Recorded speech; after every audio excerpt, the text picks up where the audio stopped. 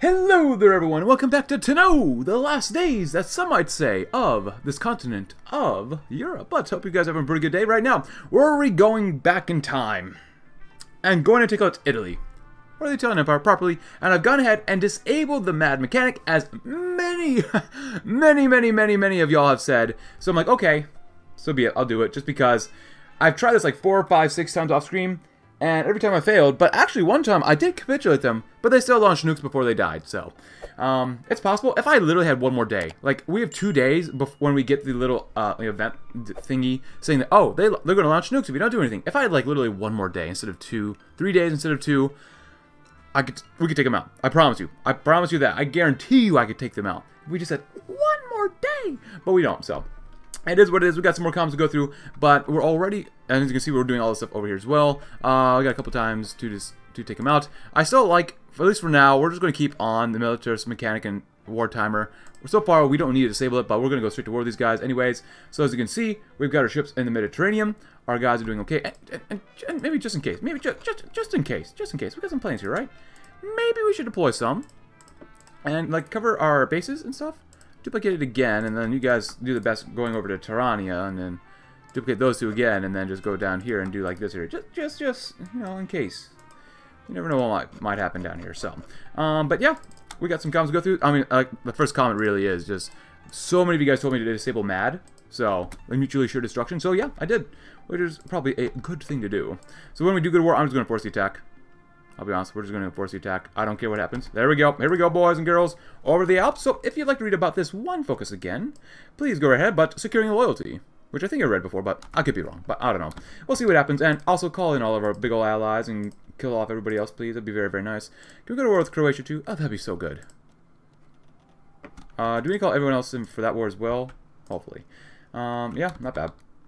Alright, so we did force the attack. We'll see what happens. Hopefully we don't lose a lot of guys. I've abandoned the line. I just wanted transport helicopters to move into there, which, you know, that's why I kind of disabled MAD, because of your suggestions, as well as the game cheating, or bugging out. Oh, hello.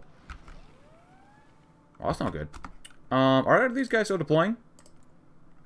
No, but they have so many planes in the air. Holy crap. Wow. You know, I thought I deployed enough planes here, but apparently not. There you go. Good luck. Makes it for like you two hang out first, just because we only have 1,000 planes here we can actually use. Whoa, what's going on down here? Find them and kill them, please. Thank you, thank you, thank you. Anything else? Anything else? Not really. Not too much, no. That's why I wanted to force the attack. Over here is really bad because they have level 10 forts, which sucks, since it's over river and into mountains or something like that. Or, yeah, forests, which sucks, but, you know, it's okay. It'll happen. It'll be good. Tank, take action. Kill off those Italian... Well, we literally killed off those Italian tanks. Nice. Very nice. Now, yeah, so soft attack's 365, modified to 35% because of a river crossing. They've got forts. It's really bad over there. But with them being out of supply, I don't think they'll be able to hold up for very long, which is very good. Oh boy, what's happened here? We took a convoy. That's pretty nice. That's pretty nice. Another comment from yesterday was saying that, you know, this area here, Burgundy, is basically the Switzerland of TNO right now.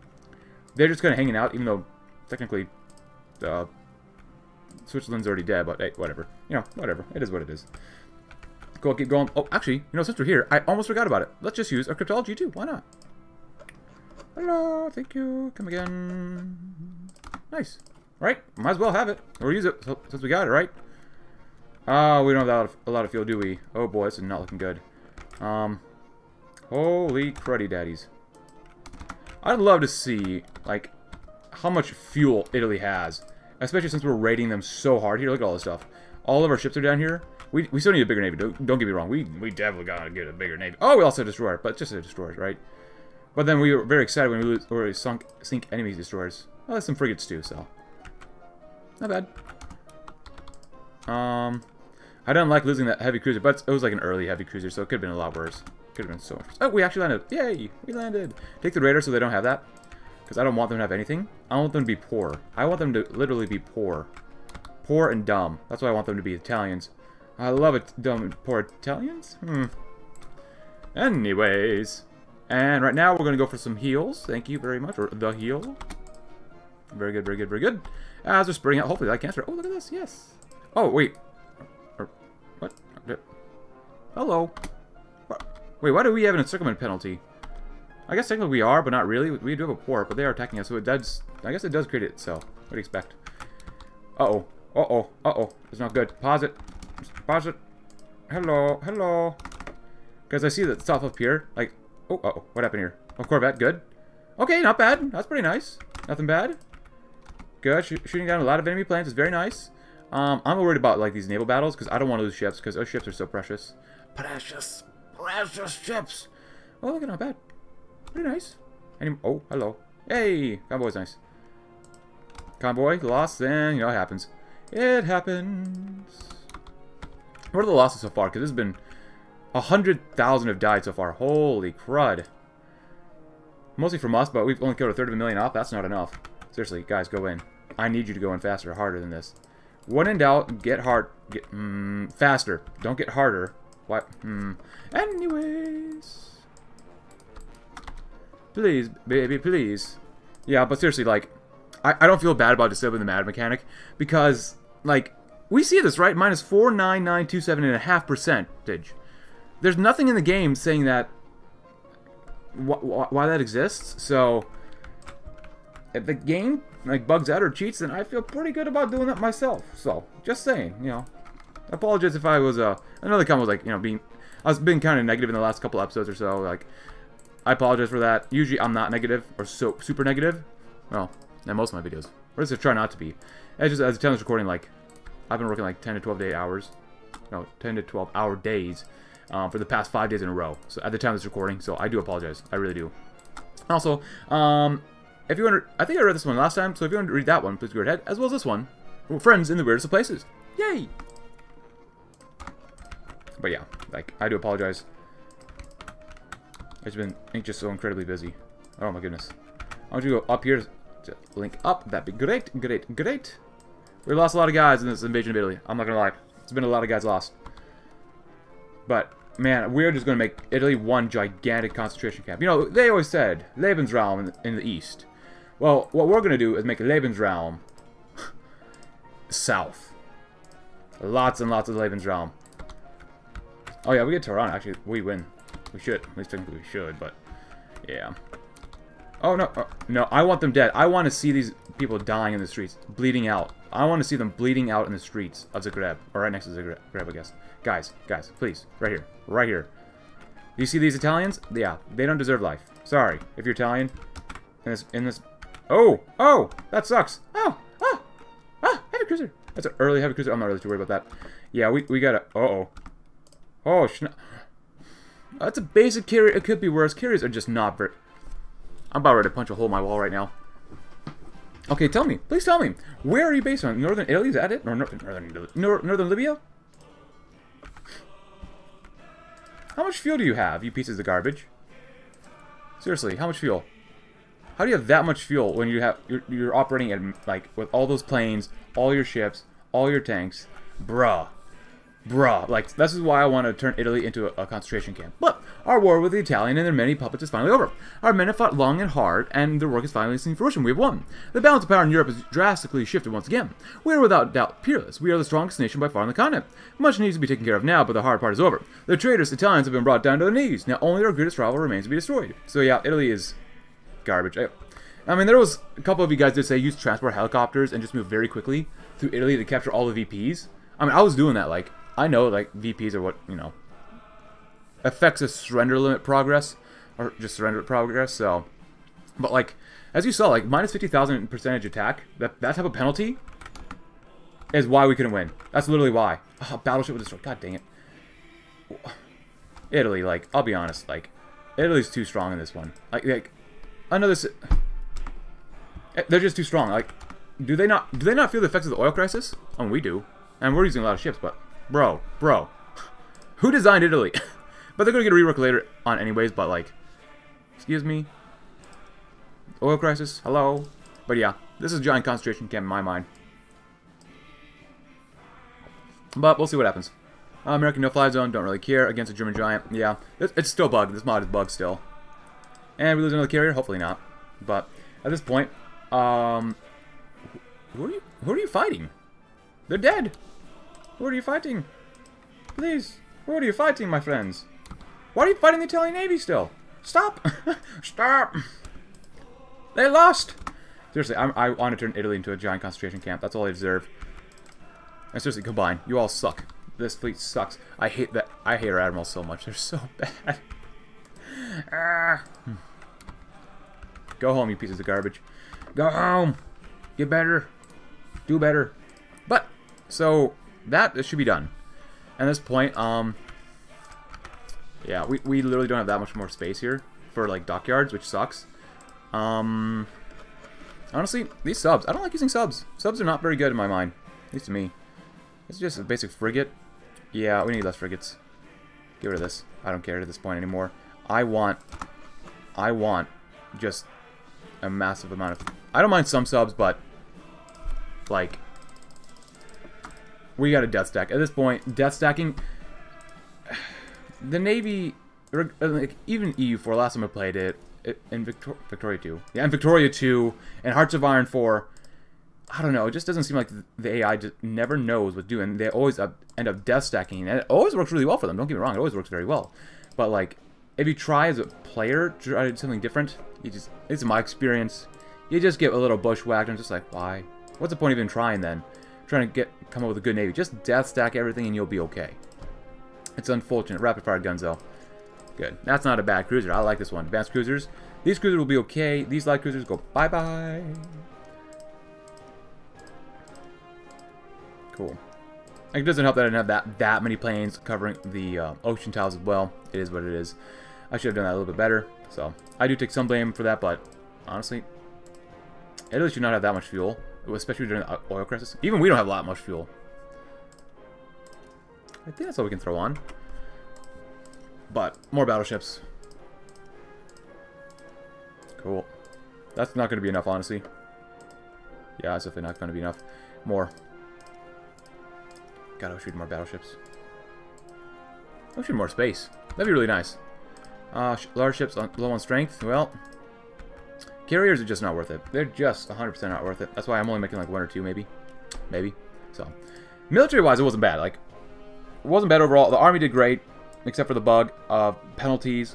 The Navy sucked, but it's kind of my fault-ish, kind of not, but whatever. But let's do our foothold in Asia.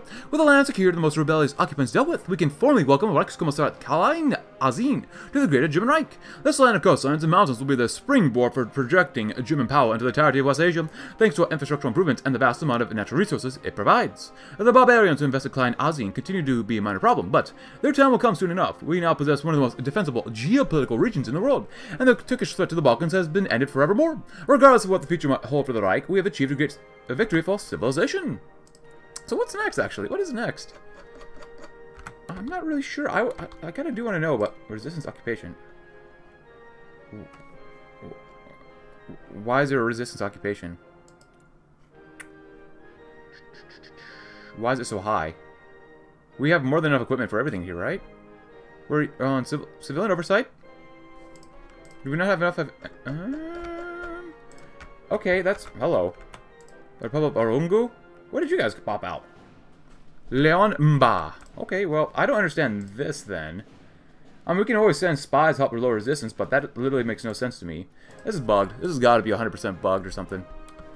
I guess I was technically Italian, but, like... It's not going down at all.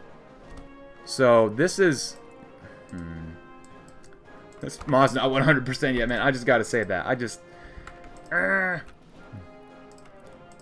don't know if there's other comments for me to, like, my negative attitude and calm down and stuff. I'm like, I don't know. I like to get into it a little bit. Like I said earlier, like, I've been extremely tired. I'm trying my best I can, though. But my apologies if I come off as too negative. Now what? Because now we're looking pretty good. I'm going to turn, like I said, Italy will become a new concentration camp. We need to take out Brittany, too. Can we take them out? Also, there was another comment saying that this whole thing with, where was it? Algeria? Where, did Algeria leave? Hello, Algeria, where'd you go? That was apparently for the other Algeria. Oh, they're for the other Algeria. Because there's apparently 2 Algerias when the game starts. And the one that you could use a decision to attack died against the other one, so. But I guess it's fine now. We have Reichskommissar in North Africa. So, go figure. Probably Burgundy's probably, honestly, next? I'm not really looking forward to taking them out, but I hope we don't get the bug again where it's minus 50,000%, because that's just sad. I mean, I'm not. It's like, yeah, it's frustrating, but realistically, I'm just more sad than anything else because it sucks. That really sucks, right? I mean, you get bugged for no reason, man. What crap is that? That's not cool. Of course, it would help if I did some of this stuff too. Super heavy battleships. The average battleship is a king of the sea, a gigantic creation of steel and fire that can crush enemies from miles away. The Kriegsmarine already has many of these behemoths, but the Ringholm Doctrine calls for creation that dwarfs even these monsters. The super heavy battleship. Outfitted with the largest guns at the right cast, covered in the thickest armor belts we can create. These giants shall be the crowning feats of the new Kriegsmarine. The average battleship, as glorious and valiant as they are, having their own drawbacks, such as poor accuracy at range and a susceptibility to torpedo attacks. With new advancements in gunnery, combined with the strongest armor on Earth, both of these problems shall no longer be a concern. The super heavy battleship will make an average battleship look like a mere cruiser, and our opponents will stare in awe at the sheer capabilities of the Kriegsmarine as our shells rain down upon them from miles and miles away. Yes. Cool, we're doing that stuff. Naval Doctrine? I mean, we're actually done with the Naval Doctrine, so, I don't know. So we got some big daddy cruisers. Can you get any, yeah, it's better, thicker stuff. I think we're done with that stuff too, which is not bad. Yeah, nothing else going on right now, so we'll see what happens. You guys go ahead and train. I'm sure we did lose quite a few guys. We're down to 2.8 million right now, which is, it is what it is, but whatever. It's still pretty, we're mobilizing more. Ooh, I like that. So who's next? Which other parts of the world? I don't really want to train you guys. They're looking not bad. You're really not looking bad at all. Have these guys been reinforcing? Huh. Foothold in Asia. Hannah Schmidt. Hello, Hannah Schmidt. You guys come to Brittany just in case. Follow up with. I should have done this naval stuff earlier, but you know, it is what it is. Super heavy battleships, because carriers suck. Their battleships are our cruisers, and the race to upsize our ships. Much effort has been focused on the capital ships of the Kriegsmarine. However, one cannot forget the humble cruiser, which once again requires our attention if we wish to keep all of our navy to doctrine. Under the Ringholm Doctrine, we shall turn our cruisers from mere screening ships to battleships in their own right, able to destroy any skirmishing force that dares to come after it. Our cruisers shall be equal to their battleships, and they will no longer even have a chance to come after our capital ships. After all, there may be less glory in the life of a cruiser crew, but there is certainly not less importance. With these improvements, our cruisers can and certainly will take the rightful part of the glory of the new Kriegsmarine. More naval hit chance, naval max range factor goes up, and screen defense goes up as well, which we could absolutely use. Awesome, awesome, awesome. Actually, for artillery, I haven't done anything for anti-air. Now, can we throw more anti-air on our ships? I never know. It looks like we probably can. That's kind of nice. This is one of the rare times I actually do anti-air in TNO. But we're doing it anyways. Civilian budget boost, who cares about the deficit? We're only at $1 trillion, my friends. Only at $1 trillion. A mere trillion. That is but a number to us. A small number. For the glory of Hermann Goering. Big old Baghdaddy. Actually, the Iron Spec is looking pretty good right now. We actually connect from all the way from the very tip of Africa all the way up to, like, Scandinavia. That's actually pretty nice. Now, if we can take out the Middle East, that'd be even nicer. So we can go all the way over here, too. Oh, look at that. That must be really scary in this timeline to be part of Vietnam. Because, as you see, they're literally completely surrounded by the Japanese. So, I'd be very worried about them. Or if I'd be very worried if they were around us. But after this, do we not? No, we have nothing else there. So, I guess we're going to go ahead and do super carriers, because we can. Your average carrier can launch dozens of planes at a time, sending them far and wide and finding to destroy the enemy. Such pathetic output will be sped upon by our new design, the super carrier. According to the new blueprints, these gigantic boats will have the room and capabilities not to store but to launch hundreds of planes. If our enemies think that simply 1 or 2 dozen planes is enough to get in, buy in the new world of naval warfare, they ought to think twice. They'll pay for their insolence when hundreds of bombers come swooping down, obliterating their puny ships. The cost of these gigantic carriers is, as one would expect, enormous after all. They're a heck of a project to build, however. All will be worth it. The look on the President's face when he sees wave after wave of bombers tearing apart his grand fleet will be worth $1 billion Reichsmarks alone. The age of the supercarrier is here, and Germany is once again at the forefront of the technological revolution. Nice. Even though they did not spare our carriers at all, and probably won't in the future, but we're doing it anyways. Because we can. Yeah. Sure, why not? That seems like a good idea. Johann Stem, Herr Stem, hello. Salut. Shalom. I guess we still have to put down the Turks, huh? Yeah, we did. I thought. Did we do everything for the Turks? Yeah, we pretty much did everything for them. Take the people. Well, I don't. Do we really need to do this? I guess, with the occupation of Western Russia now completed, we can start establishing a proper exploitation structure. All those who fought against us and the ones who refuse to submit even though they remain neutral shall be enslaved to the master race and put in camps where they'll be spending the rest of their lives toiling for the Reich and understanding the depths of their mistake. With a new extraction campaign and production facilities, our war machine will be unstoppable. The Imperials shall find comfort in the fact that their sacrifice will serve to elevate the Reich to even higher reaches of power and might. Sounds great to us. Just don't look at the debt. Or the deficit. Or both. You might not make it out if you look at both. Take the people, because we love taking people. And let's go and rebuild the AA line. The Ark-Angolsk-Astrakhan line was the original target of Unternehmen Barbarossa. A line cutting Russia from north to south along the Volga River was to be extensively fortified and serve as a buffer against any attempt at either invading or bombing Germany from the east. However, due to the economic collapse in the 50s, it was left almost undefended and subsequently lost the Second Russian War. Even though we managed to repel the offensive, the border was nearly redrawn to Muscovine. Whether offensive triumphant or offensive triumphant, we can now reverse this shame. The AA line shall be rebuilt, a stalwart sentinel forever guarding Germania from our enemies. The first step is to rebuild the forts and trenches, a sufficient measure for now as the Russians don't possess the means to properly threaten complex fortification systems. In due time, we shall complete the work, and the line will stand for 1,000 years. Nice. It's going to serve as a national retirement location for the radical Wehrmacht officers. Sounds good to us. Anything like that sounds awesome. Awesome. Actually, we get almost 7,000 people every month. That's not bad. Anything else here? No, not really. Reclaim Madagascar. I don't know why that's still there, but hey, oh well. You know what I love? I would love to have more nuclear reactors. John Glenn has nothing on us. Absolutely nothing. Show the seeds, or sow the seeds. With the most of Russia under our control, the few pitiful remnants are cowering in fear of our war machine, like the cowards they are. It's time to launch the last propaganda initiative, where we'll try to convince as many as possible to desert and either join our cause or simply stand idle as the last vestiges of Bolshevism are utterly crushed. Even if they don't revolt against their commanders, every deserter is one less Russian to fight. Not that there are that many already left to fight. Very good. Oh, it's a little ahead of 10. That sucks. I'll grab that too, because we can. So fire control 2 is totally fine. 4 is totally fine as well. Where are these cannons? These big, thicky cannons. If they're not thick, I don't want them.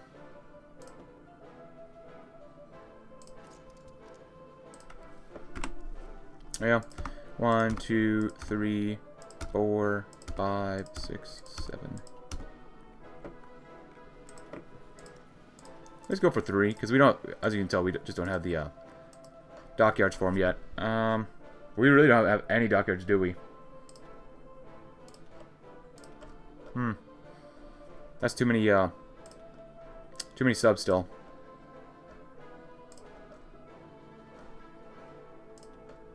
That's fine. We're making, well, we want to make a lot of casts. Holy crap. We don't have the military. What happened to our military factories? Where do they all...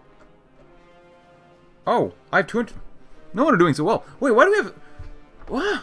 Wait, so earlier in the campaign, we didn't really have a stockpile of this, but now we have a stockpile? Go to 40 for now? I'm not really sure, but okay, whatever. Just have some coffee. Alright.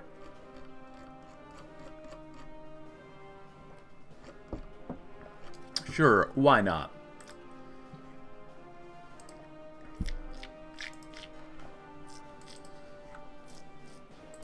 There you go. You guys go and train.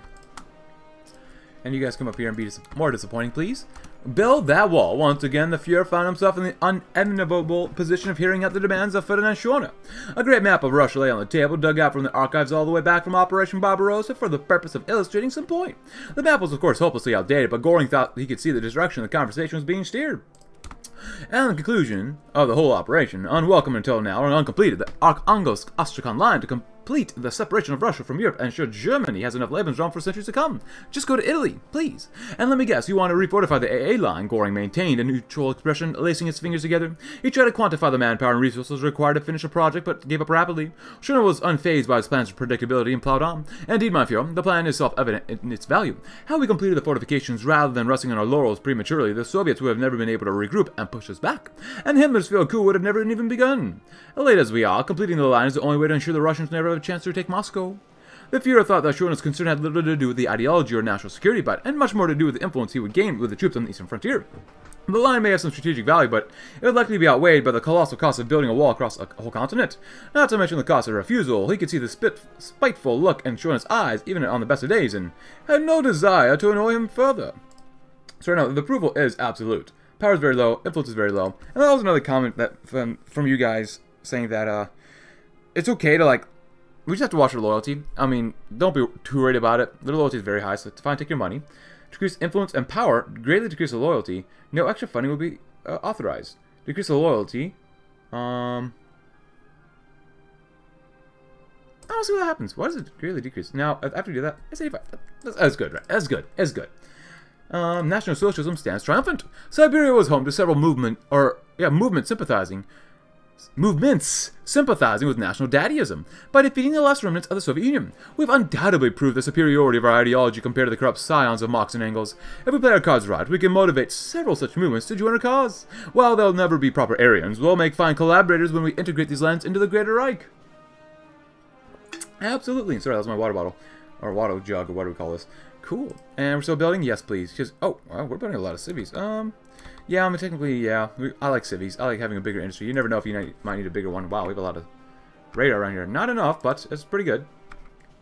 Oh, look at this too. Look at that. Nice. The second rate. Have you seen these numbers, mein Führer? Stuttgart waved a folder like it was the only thing that mattered in the world. Of course I've seen them, Wilhelm. Have you spoken to Shona? You know I do my best to avoid the man at all costs. Then you know that this is a necessary sacrifice to prevent that ugly dude from getting any uglier. Goering shared a pointed glance with the Reichsminister. That I understand, but there are steps that can be taken to mitigate the damage he does. If he seriously thinks this wall is a good investment, he's even dumber than I thought. Stuttgart's folder flopped to the side, limply. He has nothing of the sort, and you would be a fool to let him hear you say that. Goring glanced turned into a glare. Stuttgart held up his hand in resignation. All I'm saying is this. We could stand to save a great deal on materials. Do we really need to waste high-quality concrete and steel on a wall the Russians will never reach? We could stand to dilute what Schoner's boys get, so they'll never be in a position to notice the difference. Perhaps Stuttgart did have a point. While Schoner himself would almost certainly make note of the change in the supply situation, and he'd have to have that conversation with the dude, the chances of the Russians pulling together enough to pose a true threat to the AA line. Pure concrete or aggregate were minuscule. Every penny counted, considered the amount he was already spending on the oversized Wehrmacht. Make the changes.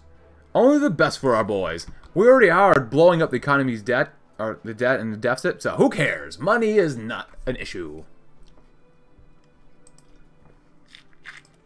Just drive them into the sea.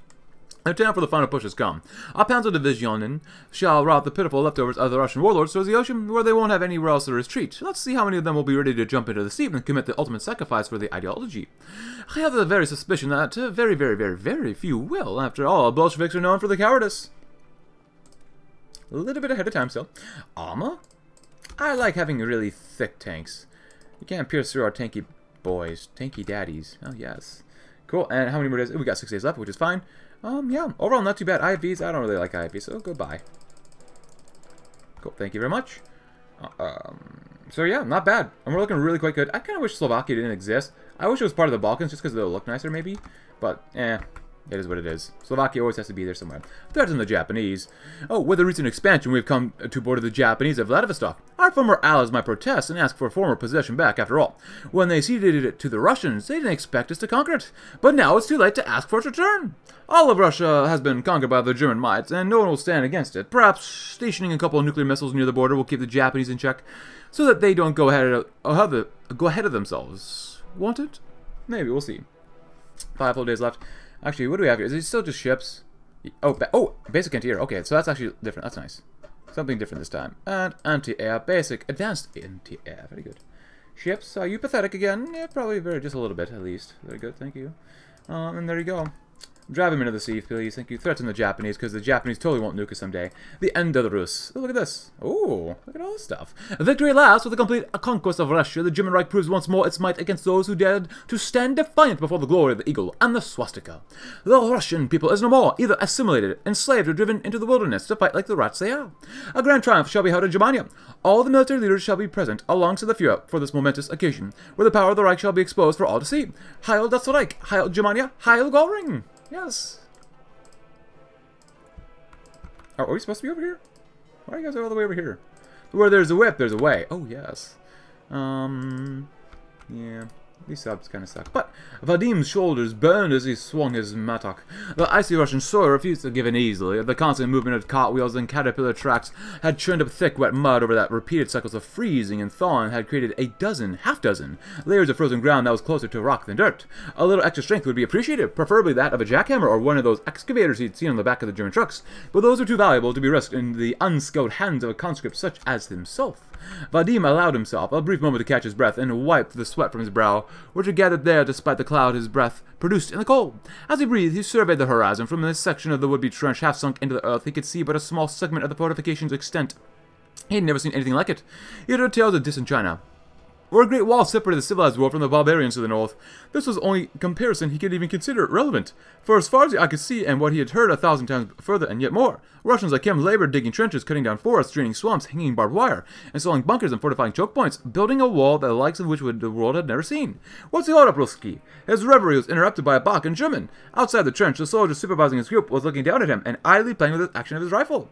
"Just catching my breath, sir," he replied in rudimentary German. Vadim swallowed as the soldier walked to the lip of the trench, seeing his discomfort. The German chuckled and spat into the trench, nearly missing Vadim. Back to work, no unsanctioned breaks. Vadim nodded, relieved he had avoided a beating. Vadim's shoulders burned as he swung his mattock. These states had also had their population subdued by the army, giving us a 5% bonus to nuke or manpower. Ooh! I love it! So we've got all this stuff done. Obviously, we didn't do a lot of this stuff because we just had to go, but I wish we had more time for it. But that concludes that part. Now we can go straight onto War Plan C next. But I think I want to wait. I want to do the German Leviathans. The world is about and out about the brand new Kriegsmarine, and a wave of terror swept through enemies. Our spies report hurried, panic meetings between the admirals in Norfolk and Tokyo, exactly as we expected. One cannot blame them for the panic. We certainly would not be any less uneasy if Japan or America had rolled out such powerful ships as we have.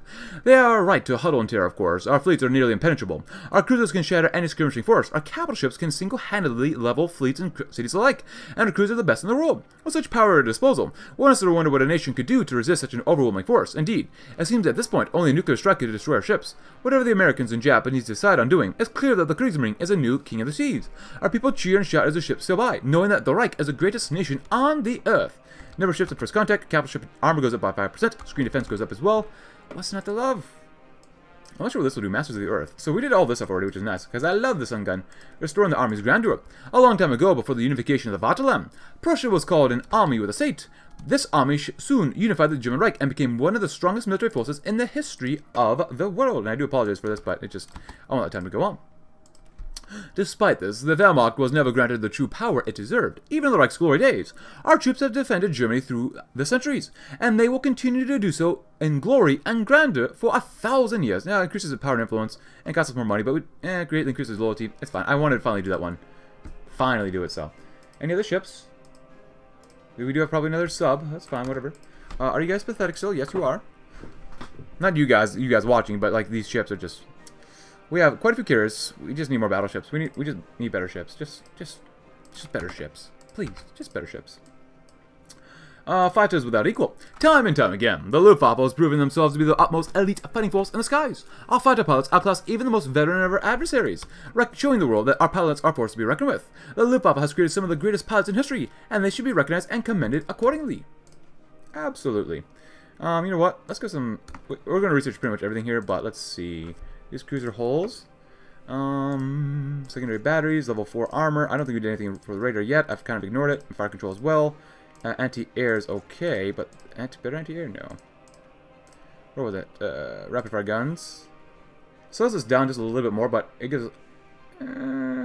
it's honestly not that much better. It's really not that much better, which is kind of sucks, but whatever.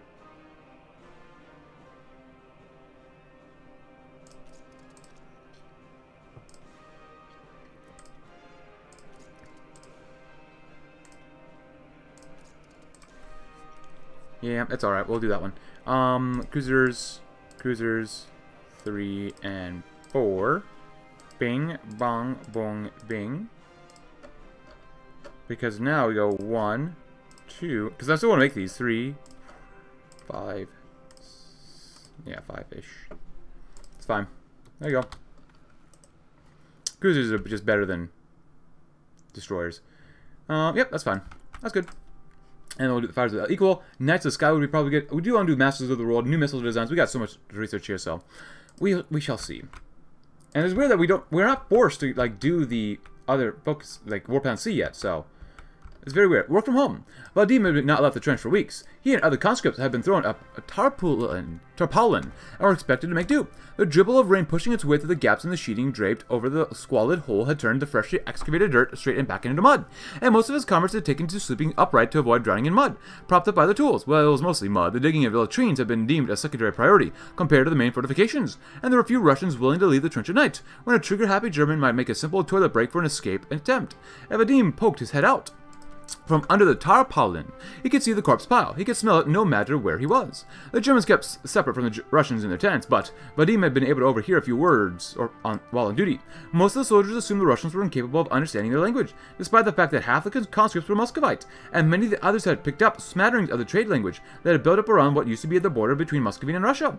Despite the brutal punishments that were being dealt with increasing regularity to the lazy workers, work was apparently proceeding according to schedule. Once the work was done, Russia would be split into two, with a border not nearly so porous as it once preceded it. What could become of him then? Shipped out just to another conflict to dig holes and live in his own crap, or just dispose of another face in the corpse pile? There must be some way out, some path between the centuries that would take him away. They wouldn't bother searching for him once he was out, but he was all but worthless, but that much was clear. But which way? Back west into Muscovine, and hope to remain unnoticed by the authorities, or east into Russia, where who knows what awaited him? He'd heard the Soviet Union was restored far east, but then he'd also heard of the bandits masquerading as Germans who had slaughtered anyone who they deemed too Russian. The crack of a distant gunshot reached the trench, and a few of the others shifted in their sleep. Vadim's grip tightened around his mattock, and he dreamed of freedom. Today you, tomorrow me, how about we get some better transport helicopter companies? Even though we're not really going to use them, but that's the sky. Even the greatest of pilots can have humble beginnings, and by making this clear to the people, we can usher in a new era of elite German aces. The German people no longer see the path to becoming a pilot as unattainable or impossible, but rather as an honorable and worthy position, given out to the best and brightest Germans who are willing to give their all. Call for celebration. The Germans were drunk as heck, high on the accomplishments of others. For the first time in what felt like weeks, Vadim had been allowed for a break, for there was no more work to do. He and his Russian comrades, for all their hard work, had been awarded respite, a chance to lean on their shovels and gaze at the miles of trenches they dug by him, Vadim. Could have done with one of the beers the soldiers were passing around, but for now he was just grateful to have good, clean water. The radio was blaring out some patriotic German song, immediately followed by a speech by Hermann Goering, congratulating the troops and laborers. The German laborers, of course, on the completion of what was referred to as the 8th wonder of the world, the Archangelsk-Astrakhan line. The division of Germany and Russia was now a sharp line on the map, rather than the blur it once been, and what many other young Russians considered a small golden age of enterprise compared to the Union and Reich that sandwiched them. The old enterprise getting done these days certainly wasn't sending the profits his way. He sipped his water, for the moment, content. His shoulders no longer ached. He surveyed the wilderness expanse to the east. Nothing but the fields as far as the eye could see, no cover. Nothing but easy shooting should some a-hole look up from his drinking and back to his duties, but still, there was no time left. They'd be moving out very soon. The best thing he could see was the gully, a few hundred meters away, leading southeast. If he had reached there in a couple of hours, when drinking and darkness had dulled their senses, he might be able to crawl out of sight. The rumble of a truck interrupted his thoughts, and he turned. The truck was backing up to the trench, where his comrades were enjoying their rest. Soldiers, their rifles shouldered and looking much more sober than their drunken friends, were accompanying him. Ruskies in the truck, next project. Vadim gazed into the back of the truck like it was a gaping pit. He was out of time. I wonder what they'll be doing, or where I'll be when they open the door. Nice. Restore the old fortifications of Ostwald, the Siegfried Line, ale shelters, remnants of the Maginot Line, as well as various Czech, Austrian, and Polish built installations. The list of old bunkers and fortifications that dot the landscape of the Reich is long, far longer than one expects to be. The National Defense Committee recently brought to attention the pitiful state of many of these buildings, as the Reich's defense network is vast, and the funding needed to rebuild everything necessary to properly defend in case of a full invasion will be very expensive. And some in the committee have proposed a scaled-back version of either working on the air defenses, with some citing reasons. The air power is vastly more important than ground forces, and with some arguing to restore the bunkers, retorting that a lack of defense in case of the Reich's invasion would lead to it quickly getting occupied. Alternatively, we could simply attempt to maintain what's left, which may leave the committee disgruntled, while the economy would be practically unimpacted, because I did do repair the Reich's defenses. Well, the Reich is littered with bunkers and underground installations from the World War in the 50s. Many of them are either outdated or in varying states of decay or disrepair, and we want to sufficiently protect our people from nuclear attacks and their aftermath. Then we'll need to restore and modernize as much of these legacy shelters as possible. Restore everything. $90,000. The air defenses need some work. $50,000, or get the bunkers back in shape. Everything. Modern as a Siegfried Line. One especially large bunker complex left to rot. In the recent times are the fortresses of the Siegfried Line, built originally to ward off any potential French attacks in the heart of the Reich. Now the line can prove useful once again. With some engineering tricks, it can be refurbished to both protect the populations of Alsace, Baden, and the Palatinate, having nuclear shelters needed, but also serve as an additional safeguard against the Burgundians, but modern as a Führer bunker. The Führer bunker was a contingency bunker for use by the Führer himself, should the situation of the Reich ever become desperate enough. Thankfully, it has so far not been needed. This means, however, that the bunker is just as outdated as the rest of the Reich shelters. For a man of Führer Goering stature, such a meager housing is of course wholly insufficient. It's time for a modernization project. It only costs us less than $1 billion. Great. Great. Duck and cover, my friends. The insidious powers that stand against us were like nothing more than to destroy our very way of life in our future. Thus, every school in the Reich is instructed to hold multiple duck and cover drills every year. Even our youth will know how to protect itself from the evil attempts by the Reich's enemies to destroy us with their nuclear arsenal. Get more stability, lose some political power, which is fine. Unter und Deckel will get more recruitable population factor, and factory bomb vulnerability goes down. Modernization of the Führer bunker. With Führer Goring's nephew, Heinz Todor, in charge of the Führer bunker, a most grand rework of the place has begun. The stuffy and old-fashioned design of what Adolf Hitler had left behind would have to be moved out of the way, making way for Goring's own lavish tastes. Decorated with the finest examples carried out from the Karen Hall, the Führer bunker will be nothing if a paramount testament to Germany's endless wealth. A small Karen Hall below Germania. Nice. New missile designs. The nuclear arms race means a constant effort to improve, to overcome, and to adapt. Obviously, our missiles are no exception to this. A fresh investment into new and improved missile designs will ensure our cells can't be taken out before the missiles leave for the counterstrike. Nice. More money pouring into it. Love it. Just spend more. Just spend more. That's all. Just spend more. Since we're here anyways, torpedoes. Maybe we get some torpedoes. We could probably really use them on some of our cruisers when we get them upgraded again later on. Probably upgraded. We'll see what happens though. Not bad. We're still building up more cities, which is not bad. More airplanes, air bases, I mean. So, and unfortunately, we have nowhere else to build this stuff, which is so sad. Duck and cover, my friends, and safeguard the Volk. With the recent efforts, the security of our Volk from nuclear annihilation has begun. If not ended, then at least mitigated. Our grand investment into both technology and concrete has ensured. The German people rejoice for such a caring Führer that has taken it upon himself to spare them from the horrors of nuclear war. So 540 days, we get more weekly war support, division attack and defense on core territory, and greatly increase the loyalty to the militarists. That's fine with us, but new missile designs first. And safeguard the Volk. Duck and cover, my friends. Duck and cover. Very good. Because I'm trying to get all this stuff done before we do War Plan C. Because War Plan C, we're just going to hit the floor running, hopefully. I could be very, very wrong about that, but, you know, you never know. Oh, 6 more ships. Yay. Another carrier that's going to get blown up super quickly. So be it. So be it. That's fine. Come on. Come on over. Go ahead and train if you need to. Go ahead and go ahead. A new generation of missiles that the Reich's missile technology could use an upgrade and new designs is not a question in the Council. It is an unanimous certainty. Nevertheless, the process itself has turned into a squabble of conflicting viewpoints. A significant portion of the Council believes that, although improving our outdated missiles will be a boon and in fact a necessity in order to remain in parity with the US and Japan, rushing ahead to update all of them would only lead to a waste of funds in the future as missile technology advances rapidly. Yet, another part of the Council thinks that having a stockpile of long-range missiles or weapons fall behind in terms of capability will lead to the other two superpowers preying on a supposed weakness to project power across the globe, and that a rapid modernization attempt now will prevent any future opportunities for the Reich's enemies to pounce on them. In the end, the bitter divide in the Council has reached Führer Goring's ears, and the Council is asked him to make the final decision. Every moment we waste is a danger, and the missiles must be upgraded quickly. Slow and steady wins the nuclear race. Nuclear stockpile slowly improving at a monthly rate of +1. Wait. Nuclear slowly improving month. So why would you choose? It costs more. Nuclear stockpile reduced on one level and slowly decay.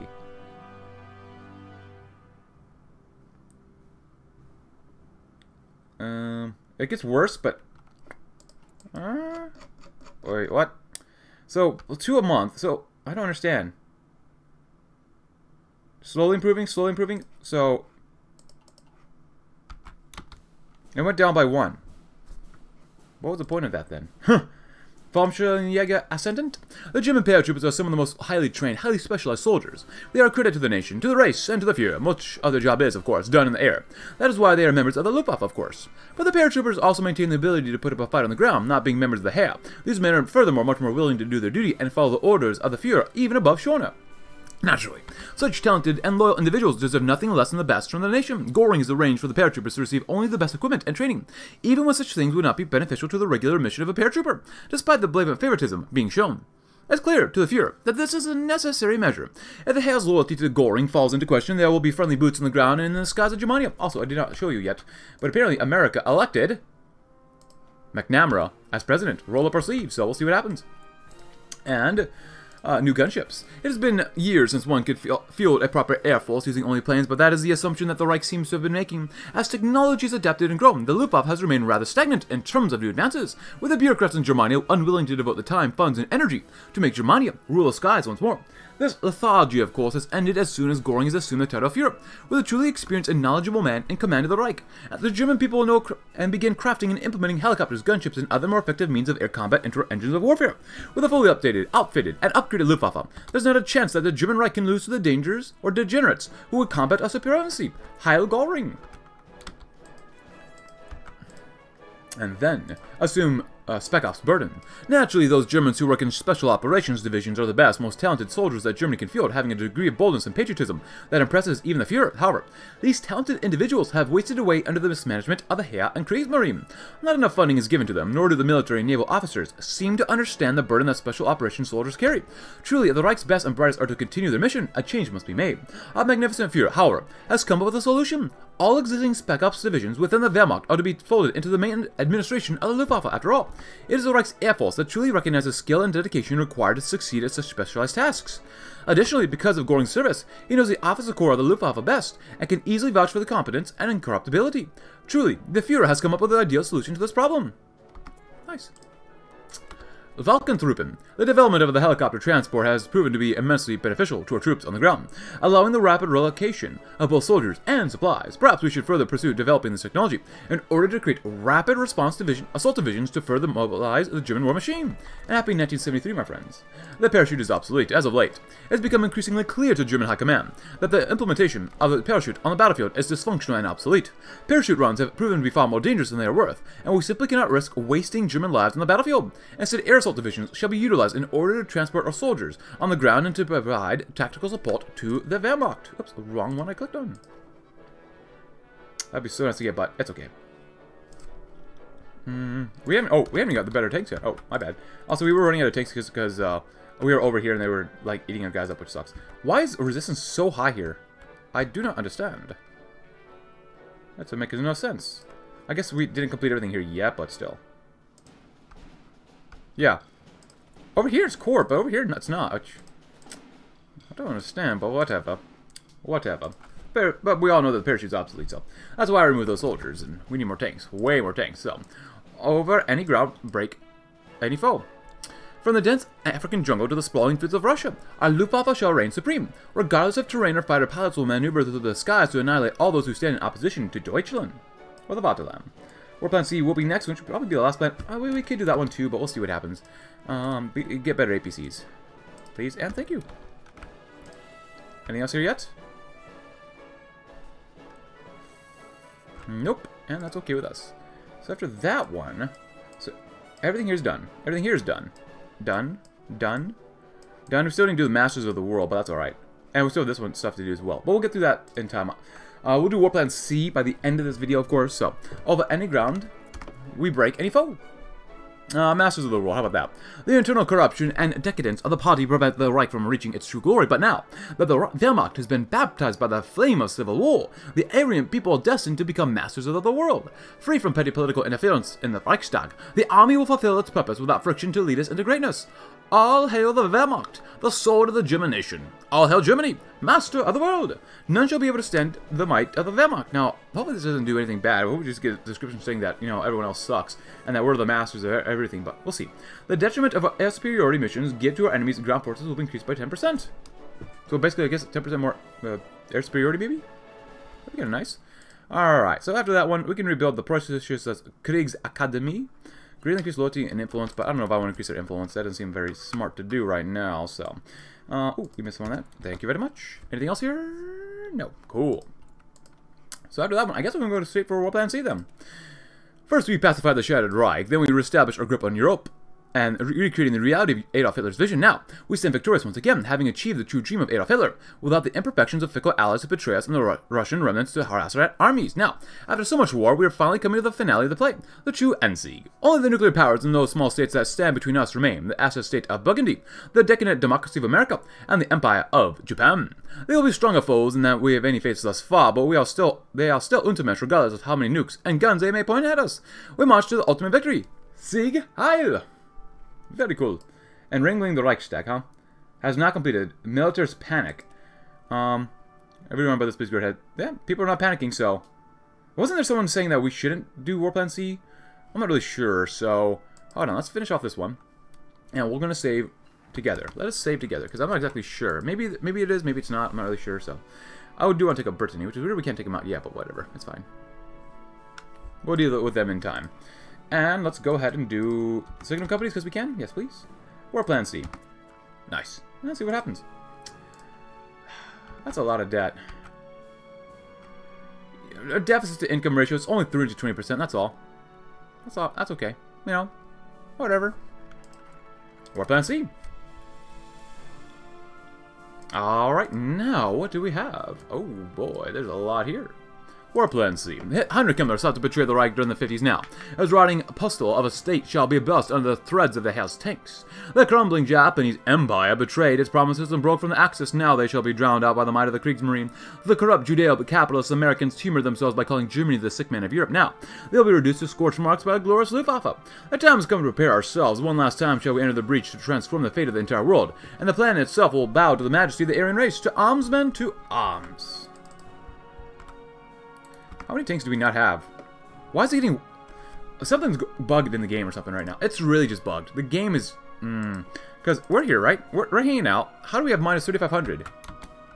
It's gotta be bugged. I swear, man. I swear it's gotta be bugged. How many are we making every single day? Let's come over here. How many tanks?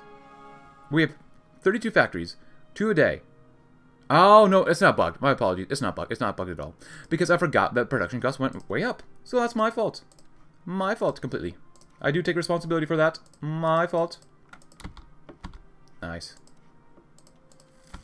Yeah, these tanks are not that much better, but they just cost so much more.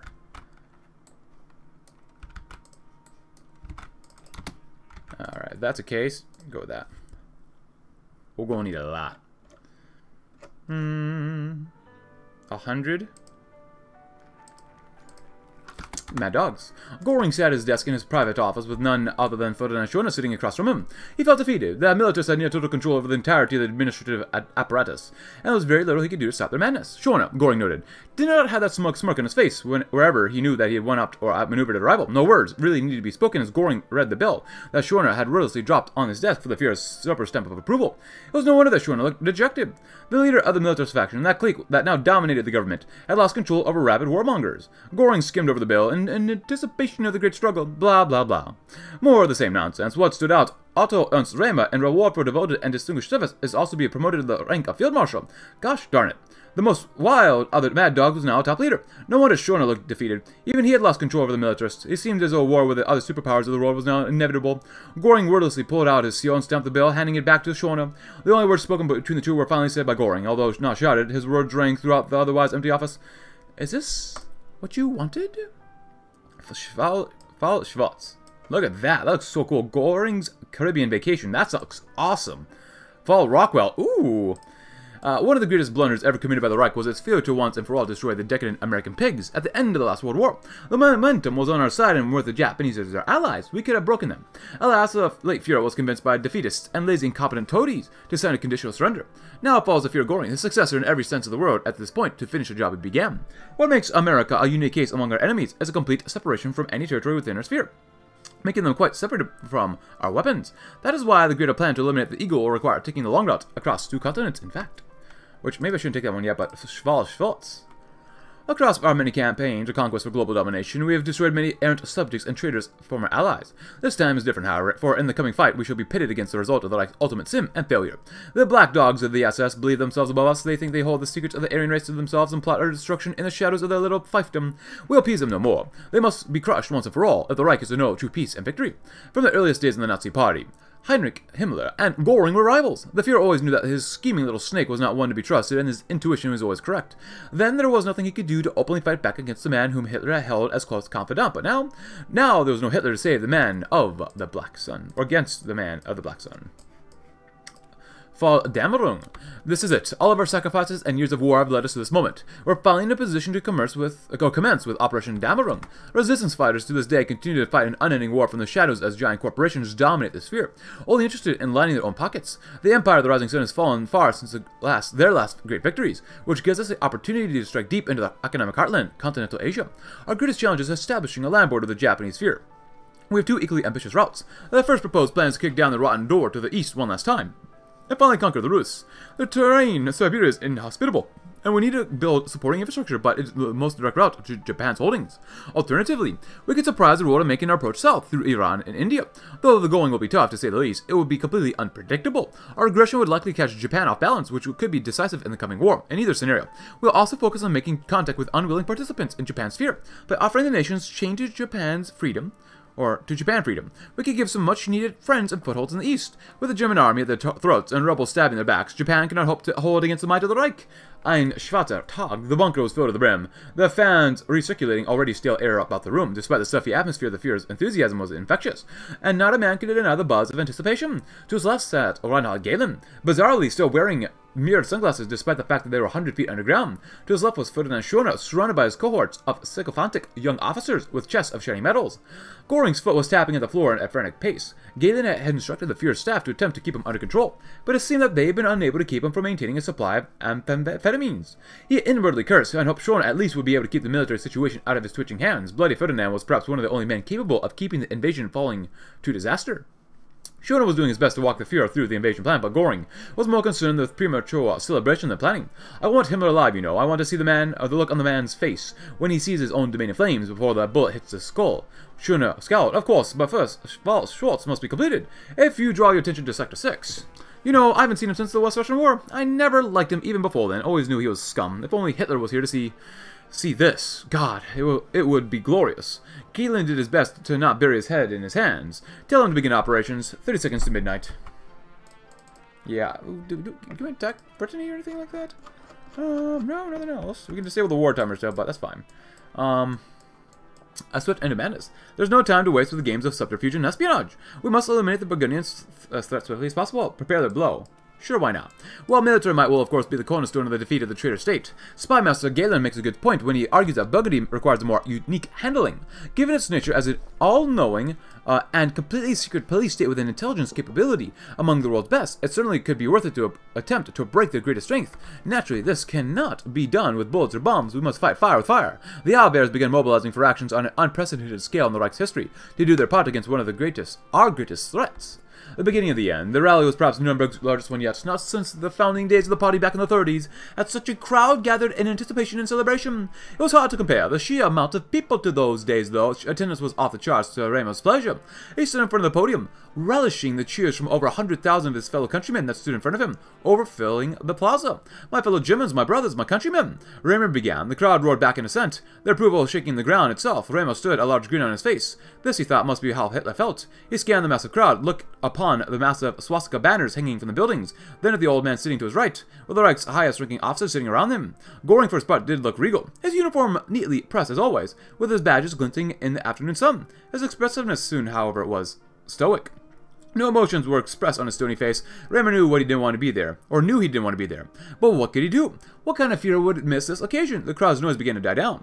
Today is a momentous day, Raymond continued, for the Reich is about to claim what is rightfully ours. Finally, after so much time, we'll finally lay low the rest of the traitors that oppose us in the old world. The crowd again roared their approval. Raymond nodded his head in agreement. For too long, much too long, the Japanese cowards had exploited the people of Asia. For decades, they worked the blood of the nationalists while spiting us. Even though without us there would be no Japanese empire. The cowards have sat in the corner of the world for long enough. It is time to bring low the last of our so-called friends, those that thought they could get away with using the Reich and our peoples as a means to an end. The crowd went mad, and the din of so many in such a small area was deafening. Raymer stepped down, motioning for Goring to take the stage for a moment. Tensions on the stage were whirring high. worryingly high as the Führer glared at Rayma, but he stood up and walked to the microphone in a booming voice. The time for talking is over. Now is the time for action. Sieg Heil, Sieg Heil, Sieg Heil. Der Freischütz. For the first time in a long time, Führer Hermann Goering was excited. After a tortuously long week that had been dominated solely by political matters related to the newest of the Reich's occupational regimes, Goering had managed to get one blessed night to himself. How to spend it had never been in question. The Staatsoper Germany had premiered a new run of Weber's Der Freischütz, and the Führer was determined to attend the show come hell or high water. Why, even if Schorner were to barge in and announce that they had entered into war with America and Japan, Goering would not be dissuaded. He needed this as a man in a desert needs water. Bundled up in layers for disguise and accompanied only by the most discreet and trusted of his personal guard, the man had ruled over all of Europe and much of Asia and Africa did not look the part. He was careful to avoid the gazes of any of the other opera-goers. Even as with all of his efforts to disguise, he was still the most known man in the Reich, if not the world. After a few stressful encounters necessary to procure his seat, Goering was finally able to take a place in the most prestigious of the viewing boxes. Now that all was left to relax and immerse himself in the show, that was his plan at any rate, but it was not destined to be. The performance, as expected by the renowned theater, was as terrific as Goering could ever remember it being. Its quality was not what haunted his mind as the lines of "Oh, diese Zone" ran through his head. No, it was the dawning realization of the part of the Führer that he, for all of his power and prestige, was in no better situation than young Max. Those Don militarists, Schorner, Reimer, and the rest, they were the demonic Zamiel who had given him the magic bullets that had granted him such success. When, the thought flashed into his mind, would it come for the seventh bullet to be fired, and what would be its terrible price? He shuddered suddenly as unbided images of hellfire and death presented themselves to him in an unescapable montage of doom. The magic of the night was gone, and the Führer collapsed into a deep sense of fear as he heard the chorus utter the line that had always been able to move him before, but now in quite a different sense. Ist unser und unser der Sieg, unser der Sieg, unser der Sieg. Strange bedfellows. New decisions to contact various resistance groups that still may be operating within Burgundy. I want to do both, man. This seems like a lot of fun. Deploy the Abwehr. Yeah, let's do that one. Burgundy is considered an impenetrable fortress state, in no small part due to the frightening prowess of the agents, many of whom were trained by the one of Reich's top wartime operatives, Otto Skorzeny. We won't be able to do real damage until we put a dent into the army of spies that will be waiting for us in Ostparis. Galen has assembled his best men to undergo these high-risk, high-reward missions at will, with any luck, put us one step closer to Ansieg against these black dogs. Oh man, the game's getting, oh my goodness, it's getting very laggy. I mean, we're near the end game now, but like, bruh, it's getting laggerinos. Oh, we can't even invest infrastructure into Italy? I mean, yeah, the Balkans we can, but that makes no sense to me, man. They're our puppet. We should be able to invest if we so choose to do so, so it's fine, whatever. But it is what it is. Greece, actually, is it? Oh, yeah, Klein Azin. Yeah, I don't understand why. There's so much resistance there. It's still a little buggy. The mod's still a buggy. Either Goring's Wild Ride or, just TNO in general. TNO in general is just a little buggy. Because there's so much in here. Cool. Game making stuff. Hopefully we can take out the rest of the world. If not, I think someone did leave a comment saying that like we will have to manually go to war with everybody else. So we'll see what happens. If I have to, then so be it. We'll probably do that in the next episode, but we'll see. Like the rest of Africa, I mean, like some states should just not exist. Cool. Look at all this stuff we got a bit up.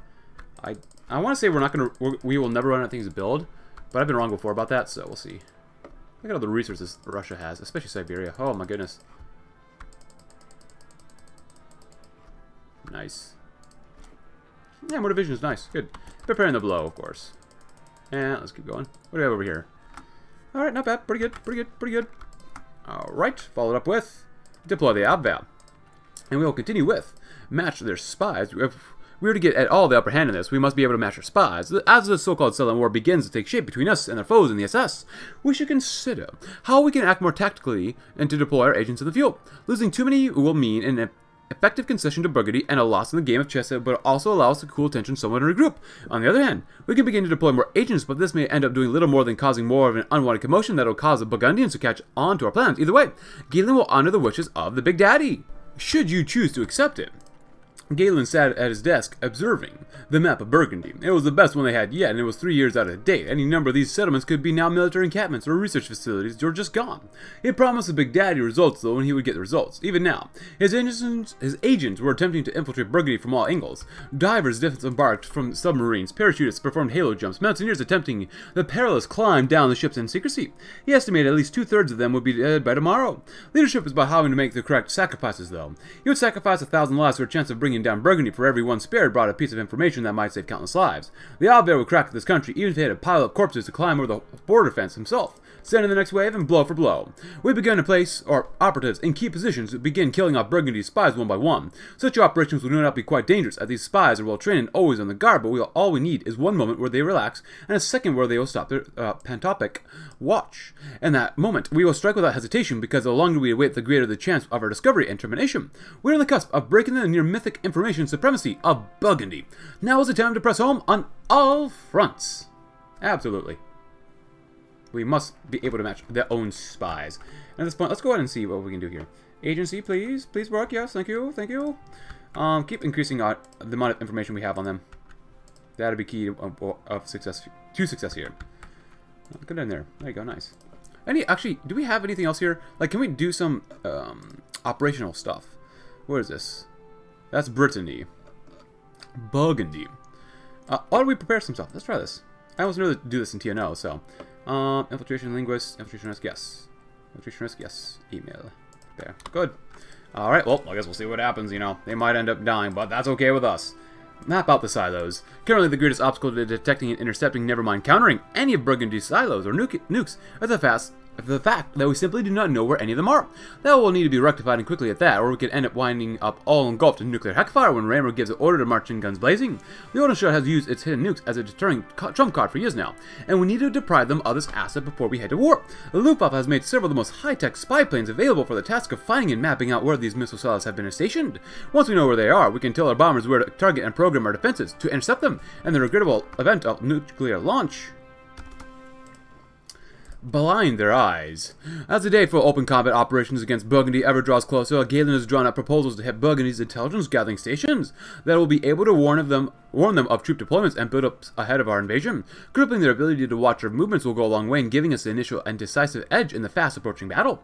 This is not an easy mission, although the same could be said for all field operations in that darn nation. But hopefully it'll be the last before we can dispense with the shadow plots and do what we do best: destroy our enemies. To the agents about to embark upon this most critical of missions, the Fuhrer has only this to say: seek Heil. We must blind the Burgundians. We can allow them to see what we are doing. We get the empty inside. And we're going to do both sides here. I want to do as much as we possibly can before we go to war with them, because it's probably going to be pretty darn hard to actually kill them off without them launching all sorts of nukes. But we shall see, my friends, because we do strange bedfellows. There are times, they say, can make strange bedfellows of us all, and further, the enemy of my enemy is my friend. We have played our own very substantial part in destroying the vestiges of resistance within France when we held total control of the region, but now that we face the only foe to deal more damage to their freedom than we have, perhaps they would be willing to overlook our past actions in favor of a temporary alliance. It will be one of the strangest occurrences in a century full of them, but such is our circumstances that it is at least worth looking into. We cannot guarantee success, but still, just to be safe, we'll have Galen assess the state of the resistance movements within the Odenstadt. Reconnaissance over the Black State. He shouldn't have been terrified as he was. Matthias had flown so many sorties in spy planes, and even more in combat missions during the First West Russian War. This was just another routine surveillance mission. He was so close to the German border as well. It wasn't supposed to be terrifying, but he couldn't shake the fear of being tasked with taking photos of Burgundy's nuclear silos. He dreaded hearing the locked-on sounds. He dreaded having to have bail, maybe. Most of all, Matthias dreaded the inevitable endless interrogation should he ever get captured. Luckily, the images were finally coming in. He could see the Burgundian nuclear silos, and there was far, far more than he expected. Surely it was his bluff. There was no conceivable way. This was Matthias to command. You have got to see this. You have got to see this. Oh, look at this. I'll blind their eyes, of course, which is good to do. And then strange bedfellows. The Burgundian spy level is all-seeing. Our spy level is extensive. Burgundy's alertness to our operations is currently unaware. Our covert level is currently something. We're currently in a stalemate in silent war. We will be able to win the silent war if we're able to maintain a higher spy level than Burgundy. We also must be careful not to raise Burgundy's suspicions too high, or they will preemptively strike us. Our covert level determines our operative's ability to operate in secret, and keeping it high will unlock more options for our agents. Kill a Burgundian spy. Burgundian spy killed a humiliating switcheroo. Deploy more spies. Ooh, is that... Oh, that's low now. Okay. Probe the Burgundian defenses. Starts a border war between us and Freigrafschaft. Honestly, we should be able to win regardless, but still. No matter what. How strong are their APCs? They're not that strong. Okay. I want to risk this. Can we actually win here, maybe? No, maybe not. How are we losing? What? What? Is this level 10? No, it's mountains, though. What? How? What happened to our tanks? Where's our organization? Oh! Seriously. Can they pierce us? We have intel advantage. I mean, it's mountains I get, but still. Feels like we only go backwards. What the hell was that? Oh my goodness. I've never had that happen before. What? That makes no sense to me, man. What? What are you eating combo with? There's so much. I don't know at this point. I don't know if I can really recommend anyone playing Goring. This just doesn't make sense. A lot of this just makes no sense to me, man. Feels like we want to go backwards. For this past 6 days, he and Jonas have been struck in the stinking muddy hole. The only new errant had been a grenade, frantically held back by his comrade in the 11th hour. The noise had been unrelenting, and they had long since run out of ammo with which to return fire. The previous minute they had been confused. The absence of noise seemed deafening. Peter had been so desperate that he volunteered to peek out, resigned to his fate. The German guns had fallen silent, and the haze that covered the blackened no-man's land mud of scorched earth cleared. Peter's view was unobstructed, revealed in the spots of pitch black that spotted the muddy brown. The Burgundians were advancing. Jonas, we gotta run. He stared up at him in terror, but Pietro grabbed him under the shoulder and hauled him up. The blessed silence was broken once more with the sound of gunfire. Behind the lines, the reports were confirmed. While Burgundian troops maintained the border, the Reich's forces had been defeated, pushed back into flight. This was a dreaded defeat, another check mark on Himmler's apparently unblemished record. Germany shrinks back into fear. Like, I get that they have, like, Spartanic, like, discipline and such, but still, that's not the end-all, be-all for military stuff. Training, advanced training methods, no racial integration, exemplary draft. Where is it? Social laws, security laws. Is it? So we're on Spartan discipline too, so like that literally made no sense. Yeah, I don't know. This seems very this mod. The more I play it, the more I see like potential bugs or anything like that I just get disappointed in it. I'm sorry, guys. I don't want to be negative, like I said earlier, but like it ain't ready for prime time. The enemy inside, though it is an open secret, we are so very well aware Burgundy has an extensive spy network in our nation, made up of SS sympathizers, ex-S men, and specialists that have infiltrated from Burgundy itself. Himmler has many eyes and ears all throughout the Reich. The Abwehr has been working on cracking these hidden cells and believe they may have a lead. If they manage to find something solid and trace a breadcrumb trail, we may be able to expose most of Himmler's informants. Of course, failure is a possibility. If the spy network discovers that we're onto them, they may go deeper underground or even act against the agents attempting to smoke them out. Still, the Abwehr is confident they can expose the rats. It's time to lay out some rat poison. We're gonna fail again. What? It just seems like we're forced to fail. Like, I don't like this. I really don't like that we're forced to fail. Please don't force us to fail. Give us an actual fighting chance, man. They're not that strong. A humbling failure, of course. Our attempt to smoke out the SS agents looking underground in our nation's already failed miserably. Perhaps their spy network is more elaborate than we thought, or men simply made too much noise. Whatever happened, their agents have gone dark. It just isn't the SS men who have gone missing. Several of the men working leads on this operation have mysteriously gone missing. We only have one report of one of our men being kidnapped out of his house at night in Essen. We imagine the other dozen men we met similar fates and are likely dead already. To make matters worse, Himmler himself will have gotten word that we are focusing efforts on curbing SS influence, which will more than likely raise tensions between us. Even our own borders, we can't beat them. I know they're supposed to be the, like, you know, the black state of Europe, but like, still, bro, come on. Honestly, like, TNO is a bit extreme with stuff, but like, holding this all together with a very, like, literally getting no men from us anymore, like, seems a bit extreme. But oh well, we're here for a good time, not a long time, but for a good time. It's fine. Get some more chromium. Yay. Strange bedfellows meeting in the night. Following the assessment we had carried on the state of the French and Belgian resistances, Hermann Goering has given Herr Galen permission to conduct reach-out missions known as resistance to known resistance contexts that survived up until now. We understand that these groups likely have been whittled down by years of persecution and lack of morale, but it could also be true that the Burgundians have driven increased amounts of French and Belgian men and women to fight for the survival underground. On another note, Herr Galen has also put forward the prospect of entering into communication with members of the foreign SS divisions that make up the core of Burgundy's forces. At the same time, he has cautioned that this presents a significant danger and that exposing ourselves this early on could disrupt our entire campaign before it even begins. Needless to say, the Fuhrer will be carefully considering all options. on the state of the Burgundian resistance movements. Records regarding possible dissident elements within the Burgundian Oldenstadt. Obviously, the SS was never going to share their own weaknesses, given what they seem to have been planning for years now. The Oldenstadt is considered an impenetrable secret state for a reason. Even at the height of our power, we were never able to maintain the level of communications blackout that they had achieved. To me, this does not bode well for the finding of any active resistance cells, of course. Hard to find does not mean non-existent, and the Abwehr will search every nook and cranny in order to further the goals of the Reich. We have 2 leads currently in the French and Belgian context, but we need a further time to verify their authenticity, lest we fall into Burgundian counterintelligence. As for potential informants within the regime, we do know at least the names of some, but the list is far from the Bürgerkrieg, and given the high rate of turnover amongst the Burgundian officials, coupled with possible changes in willingness to cooperate, we cannot heavily rely on this information. We have agents in the field conducting check-ins on the names to confirm or not the status of these potential assets. As of this report, only Redacted has been located and been confirmed as deceased since 1965 during one of the apparently infamous purges carried out by the Reichsführer SS Himmler's direct orders. Our best guess is that Redacted and Redacted have also been terminated in the meanwhile, but this cannot be confirmed at this moment. As always, my Führer, you'll be updated when any new info has been discovered. General Major Reinhard Gehlen, Abwehr. At least it's something. SSR Ostpreußen. This week, author Len Deighton published his newest novel, SSR Ostpreußen. The novel takes place in alternate history where Mikhail Tukhachevsky launches a coup against Bukharin in the late 20s, transforming the Soviet Union into a military state comparable to Napoleon's France. The new Bonapartes, as he's styled, launches numerous invasions of Eastern Europe and Scandinavia at the time when the rest of the world is still reeling from the Great Depression and unable to respond, significantly strengthening the Soviets' position. Hitler's Germany finds much a tougher opponent in this union, and the war between the two lasts for many years, until both sides are forced to peace, after each discovers atomic bombs simultaneously, and the cities of Königsberg and Kiev are annihilated. The story focuses on a commissar in the Red Army, who has been assigned to oversee the reconstruction of the Soviet-held Königsberg, now recrudescent Stalingrad. After close allies Tukhachevsky, upon discovering the murder of a prominent government official, the commissar finds himself embroiled in a Byzantine web of plots involving the Soviet High Command, the local garrison, and partisans from the heavily oppressed and radiation-scarred German inhabitants of the city. Hints are laid throughout the story of greater goings-on behind the scenes, such as massive instability in German-controlled Western Europe and extensive Soviet military campaigns in northern Iran and western China. The story ends with the commissar narrowly escaping death at the hands of his superiors and uncovering a plot to provoke the Reich into new war. The book has drawn praise for its unique take on the noir genre, and its gritty setting amidst the burned-out streets of Stalingrad. Some have criticized it for its somewhat sympathetic portrayal of the German characters, with a few even going as far as to suggest that Deighton may possess Nazi ideals. Regardless, it has already had quite a successful first run of sales, and expected to become a staple of alternate history for years to come. An interesting tale, but it's all fantasy, of course. Happy 1974, everyone. It's definitely a year. So, how do they have this? How do they have a million? How do they have a million manpower? Like, honestly.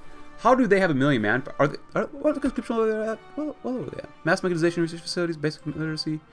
They have an extreme amount of poverty, one-party state, of course, state religion, religions, closed borders, allowed slavery.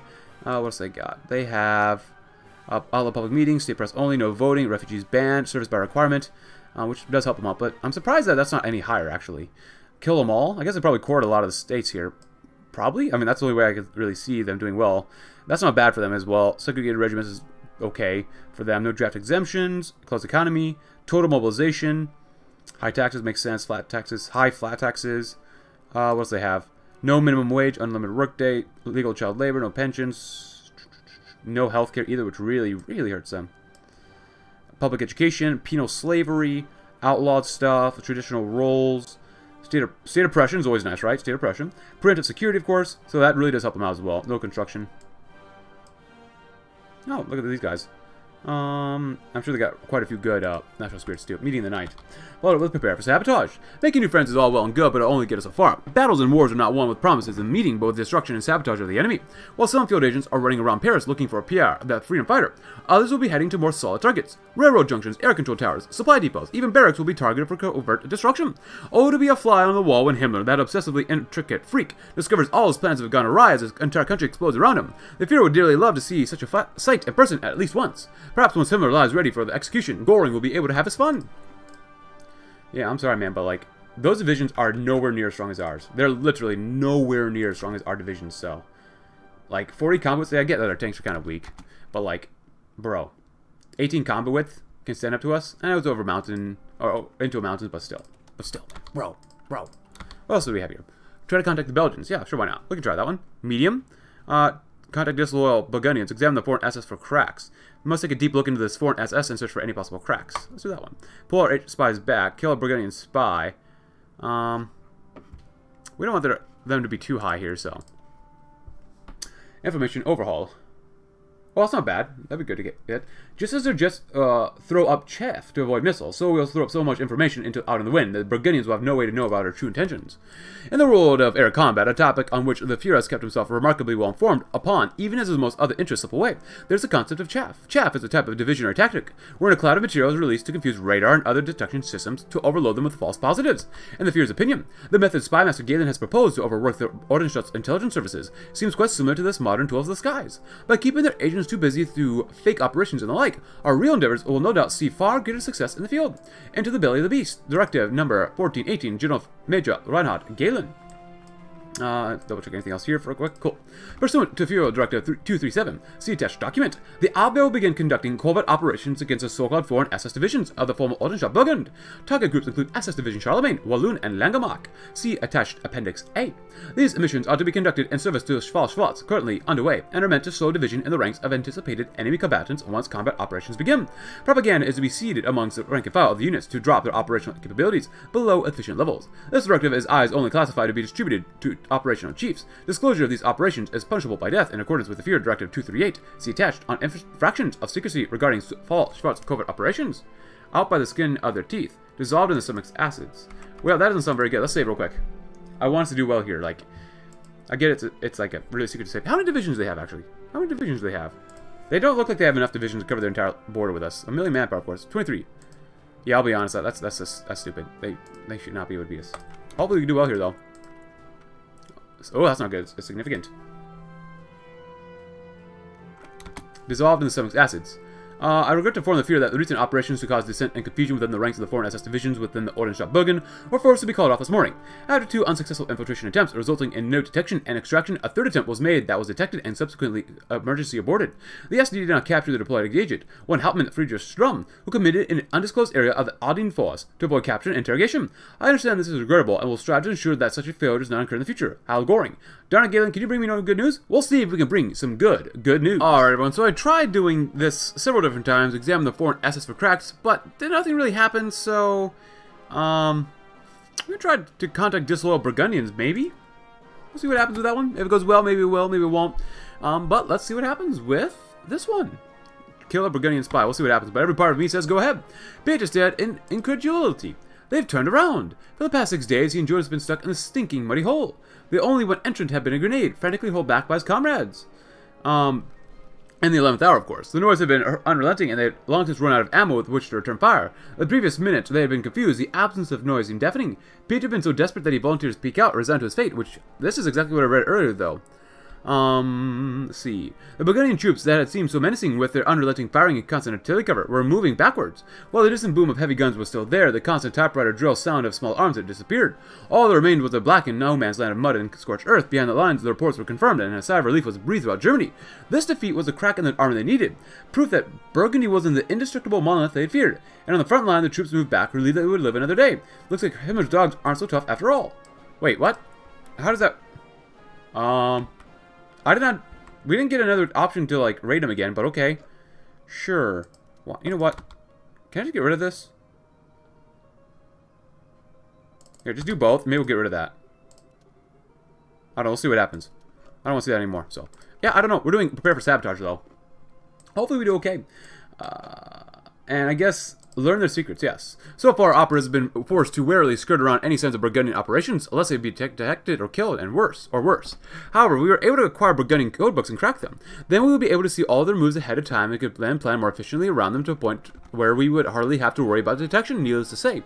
Securing Burgundian codebooks is no easy task, and should we be discovered, the consequences could be severe indeed. Goering, or Galen, will of course will defer to Fuhrer Goering on the matter, but he seems to believe the invaluable insight we stand to gain may be worth the tremendous risk. Absolute nuclear coverage. As the first nation with nuclear power we have come up with against in a conquest, we must be prepared to face some uncomfortable realities. Nuclear codes may be unavoidable, and we may not be able to intercept all targets sent our way. Does that mean we are to simply give up and let the traitors breathe easy, however? Of course not. Even if a few nukes made it past our guard, we can still carry on, and we must make sure that the Burgundians understand that if they hit us with 1 nuke, we will hit them with 5 to match. The Fuhrer has ordered emergency massive silo build-up along the border that will allow us, should it come to it, to cover every inch of Burgundy and nuclear radiation within an hour. They believe that they alone hold the power of the atom as a trump card. They've been gravely mistaken. We should be prepared to blanket all of Burgundy with nuclear fire. Cool. Look at all that. More intercontinental ballistic missiles. Nice. Nice. Good stuff. Good stuff. Anything else here? Because their alertness is somewhere here. Examine for SS for spies. Sabotage. We should attempt a small-scale sabotage effort. Cracking the Enigma. With the Burgundian administration in chaos, the Albert decided that now is the time to crack the secret codes the SS used for all vital communications. Normally, we would just outright shoot down this kind of plan. It's not just reckless, it's a borders of madness. However, the Albert is confident that they can get the job done. With the SS in chaos at home, they argue that there's no better time than now than to launch an undercover operation to steal codebooks. They may very well be right. There may not be another window of opportunity like this. Still, is it worth taking the risks? If they think they can do it, then we must have faith in our men. Which means, I'm going to say, even though these percentage chances are very low, I think they're actually more rigged to be even worse for us. So, I doubt we'll win. Because I don't want them to get too high here, but, you know, we'll see what happens. I just don't want to fail too much, you know. Not too much. It's, of course, it's been failed. Of course. All seemed to be going as planned. Our Albert agents infiltrated one of the SS's command posts in Paris as planned. Our men walked right through the security checkpoints with no issues. Our men made it inside, again, no problems. The issue was that they never came out. About a day after our men were last seen, nearly all of our safe houses in Burgundy were raided. Most of our agents were compromised in the crackdown. It's safe to say that the operation went horribly wrong. Our men probably got captured, then likely were horribly tortured to death, but not before they gave up sensitive information if the raids were anything to go by. We all knew the risks, and now have to deal with the consequences. The SS luckily know that it was without a doubt us who have been sabotaging their back lines. Tensions are without a doubt going to rise, and it remains to be seen if they will boil over or not. We got too ambitious for our own good. Yeah, that's not my fault. Like, seriously. I don't like this. I don't like the whole, like, oh, we're just trying to do our best and we can't do anything. We can't do jack squat.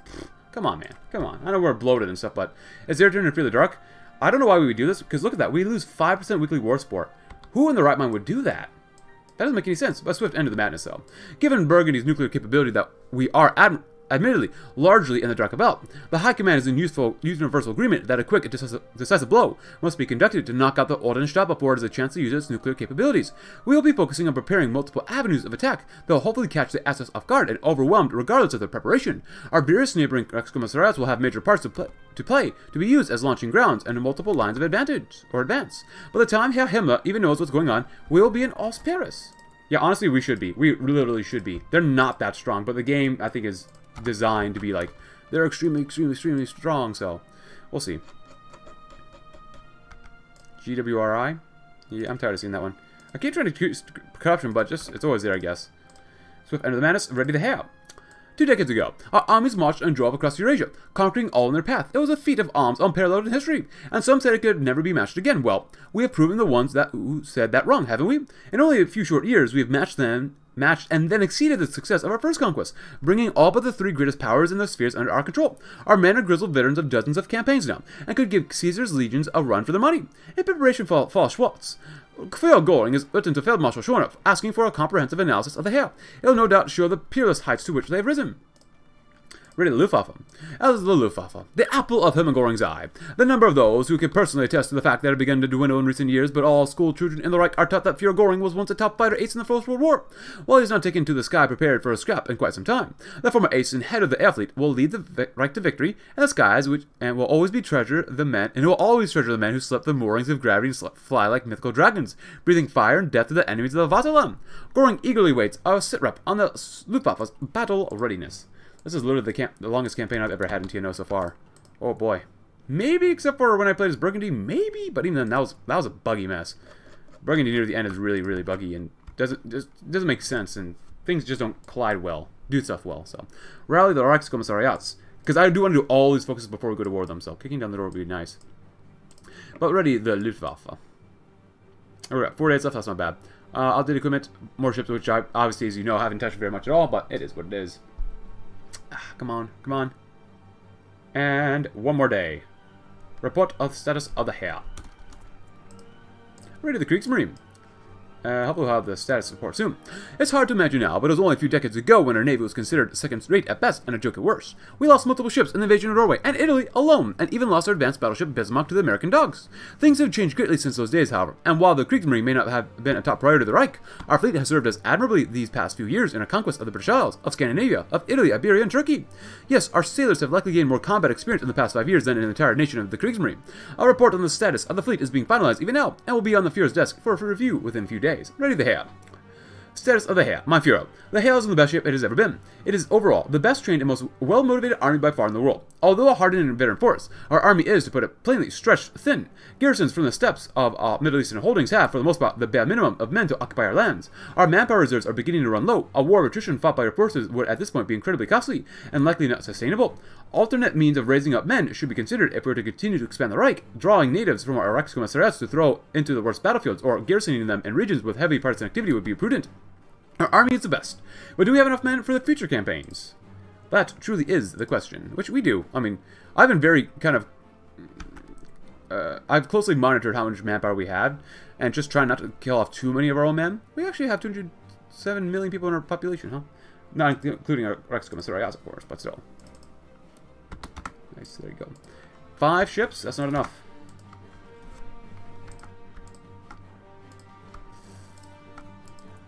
Alright, and... not bad. Keep getting some more armor for those guys, those big old fuddy-duddies. And after this one, then you'll do some more of this as well, because you get more soft attack, art attack, piercing, and stuff like that. That'll be good. Ready, Luftwaffe. Mein Führer, you'll be pleased to learn that the Luftwaffe is in a fantastic fighting form, although there are minor local jet plane shortages across our holdings. All in all, we have one of, not if, the largest air forces in the world. Our technology is top tier, which is reflected in the quality of our planes. Our ballistic missile stockpiles have also managed nicely. We have over 1,000 warheads currently pointed at the rogue state to our west. All in all, when concentrated, the Luftwaffe is second to none in the skies. Your faithful servant, Johannes Steinhoff, General der Flagge. Führer Goering will be pleased to hear that. An Iron Curtain. Our large border of the Ordenstadt works as an advantage to us, allowing us to strike from multiple positions at once and overwhelm their crack troops with our superior numbers. However, this fact also works against us in one way. Should the Burgundians choose to preemptively attack us before we're truly prepared, our lands could be broken. To remedy this, Führer Goering has demanded the Reich's engineers to submit plans for possible defensive lines to prevent this possibility. We could fortify the entire stinking border across our core territory, and that are Reichskommissariats, but the cost of the project will increase in proportion to the coverage still. In the long run, we will be able to plunder the entire world, and what will a few million marks matter then? A wall of unbreakable iron between ourselves and the Burgundian menace. The cost of the project will depend on how extensive we wish this fortress line to be. Cool. Ready, people.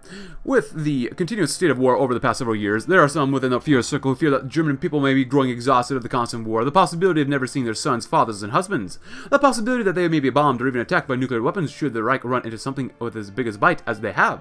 The Führer, and more importantly, Field Marshal Schorner and General Rehmer, will have none of that, however, and a new propaganda campaign meant to ready the Volk for a war against the SS traitors has been established. They will learn just what the madman Hitler would do to them should he be allowed to succeed or even survive. They must be reminded that this is no longer the Heinrich Himmler of Hitler's day, who stood by the Führer, but a snake in the grass who was always waiting for the death of his supposed friend to make his moves. Ready, the Kriegsmarine.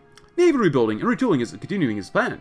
Progress is not spectacular, but our Navy has more or less recovered from the many defections and losses of the Civil War. Although certainly formidable, and more than a match for any of our immediate neighbors, the American and Japanese navies could prove to be troublesome still. Our submarine forces are not to be underestimated. We are more than capable of projecting power into the world's oceans from below. Our major bases at Kiel, Plymouth, Gibraltar, and Vladivostok continue to harbor, build, and train our naval forces, even though we don't own Vladivostok, I think. Gross Admiral Karl Jesko von Puttkamer. So perhaps not the best, but formidable and all the same. Not bad. Oh wow, that's going to be a while. We're actually building a lot more roads now, which is not bad. Oh, we got plenty of radar for now. Plenty of radar. We built up enough of this too, which is good. Good. Build up some more roads, just in case we need to extract some more resources. We started to take out Andorra. Like, I don't understand why we can't take out everyone else yet. I mean, I guess, yeah, we gotta take out Burgundy and America and the Japanese, but, like, there's a lot of small little places. So let me know in the comments below. If you're still watching, once again, thank you. But, should we just use console commands to take everyone else out? Like, I'm not sure if we can or not, if there's another war plan for that. I kind of doubt it. So, why would we take out America when why would we not take out Andorra when we take out America or something like that? So we're done with that stuff. That's kind of nice. Except for this thing. Scout helicopters, but that's okay. Oh, actually... yeah. Advanced attack helis. I should have gotten that one a lot earlier. Very low, absolute. Nice. 100%. Very good. Very, very good. 6 days left, not bad. Are you guys done really training? Are you guys really done training? How about you guys? The choppers look really good, though. You guys looking not as good, but how's the deficit? That's actually looking a lot better than what it used to be. An Iron Curtain? Yes. Goring's eyes were rimmed with the dark lines of fatigue and sunk him. Korner's eyes surveyed the room within the Führer bunker where he'd moved to following his internal announcement commencing of War Plan C. There was an empty wine bottle there at the side of the desk, a vintage old enough that Korner was shocked when it wasn't in the cellars of Carn Hall. That was something you were supposed to drink for the pity's sake. That was something you weren't... that was something you were supposed to drink just for pity's sake. What was going on with the Fuhrer? His old friend had gone clean years ago, and yet something had shaken that. Kona shuddered, afraid of what the answer was, but back to the matter at hand. He had been called here to talk about fortifications, and so on. Fortifications he would be focusing his thoughts on. He quickly rescanned the proposal he had been brusquely handed as he had come in. That was quite a bit of resources the Fuhrer wanted shifted, and in such a short amount of time. Kona looked into his old comrade's eyes. Hermann, what exactly are these for? I thought the plan was to push into Burgundy, no? Goring grimaced like a man in deep pain. For a moment he remained utterly silent, and Kona felt the hair on his back of his neck stand on the end. Then, with a furtive look around him, as if to check to see if the two men were truly alone, the Fuhrer bent in. His voice low and quiet, he began to speak. Rayma has been heading up the invasion, and you know he is even less interested in my commands than Shona is. In fact, he doesn't even seem interested in listening to the field marshal anymore either. Serves him right, but I can't guarantee what will happen when the fighting begins. These forts will be our insurance policy, our backup and defense if the army completely falls apart. Do you understand now? Kona nodded soberly. Soberly, I do, Hermann. That still leaves us with the question of where to establish this line. Extensions be done, make it reach down to Mittelmeer. Extend the line all the way down to the Atlantic coast. Concentrate on the Siegfried line only. That one. Nice. We fight devils. Prepare to defend yourselves against the Burgundian menace. The men of the SS, now Himmler's personal army, are no mere soldiers. They are in truth not even the zealous enforcers of National Socialism we once knew them as. No. They become a legion of demons, men willing to commit acts so despicable that they defy the bounds of any, even normal wartime morality. They will give us no quarter, and we must be prepared to respond in kind. They are far too gone by this point. There's no point in attempting to save this diseased wreck of an organization. They have decided they would follow their Lucifer out of heaven and down to heck. They do not see us as true Germans. The madness has utterly corrupted them. Well, if our men are called on to fight the devil's own soldiers, they will do so as quickly as they would any other foe. Bekämpfen! And we will follow the Fuhrer. Nice. Push our troops to the limits and force march entire armies if we have to victory. In all the many conquests Hermann Goering has led us in since his ascension, he has never led us into failure. He was always a devoted servant of the Reich, and now he serves the people through his unmatched leadership. The soldiers all trust him with their lives, the nation with its victory. In a recent parade through Germania, the Führer has led the procession of some 6,000 soldiers, resplendent in his full military attire, displaying dozens of medals and honors that has earned through devotion to the Reich. At the end of the ceremonial march, the Führer stood in full view of the assembled soldiers and was hailed with the thunderous adulation that only soldiers can give. Sieg Heil, Sieg Heil, Sieg Heil Goring, Heil der Führer. Cool. There's going to be one god-awful war against the Burgundians. I'm looking forward to it, but at the same time, I'm not. Just like old times. Oh boy. Into heck itself? Well, how about this side? Rally the Reichskommissariats.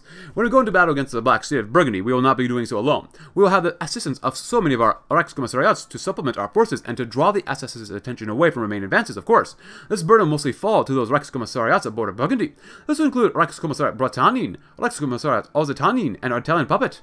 Each will be able to fulfill specific tasks that should help streamline our invasion. The Führer will be sending communiques to the generals who have been placed in charge of these regimes soon. She has a large border of Burgundy that we can exploit. They will be proving to be a key pawn in the coming fight. That's not bad. That's actually really helpful. Oh, good. Yes. Nice. Not bad. 801 factories, get more, infrastructure. That'd be really good to get as well. So we'll see. They're still significant, so I don't want to do anything else here. Like, everything we do with we just fail, so I don't want to do anymore. So, Rally Reichskommissariats. Alert Ake Occitannien. It is one of our newer administrations, and we should therefore take the effort to stabilize them before dragging them into this next battle. General Heisinger is well aware of our plans and has been tasked with efficiently balancing his regime's internal security needs with supplying our invasion forces with his fair share. With such a significant land border with Burgundy, we cannot be certain that the SS will not attempt to counterattack, and given the frail nature of such a young government, such an even attack could prove disastrous. Forces drawn from the rear echelons of our army stationed in the more distant Reichskommissars will take their positions along the Occitan-Burgundian border as well. We wish to leave it as little to chance as possible. Our invasion must be all but assured when we take the leap, in which they give them 10,000 manpower, some support, war support and stability, which would be good, and infantry in Avon. Oh, what is this? Free dockyards? Nice. Battleships. I don't care how much it costs. We need this.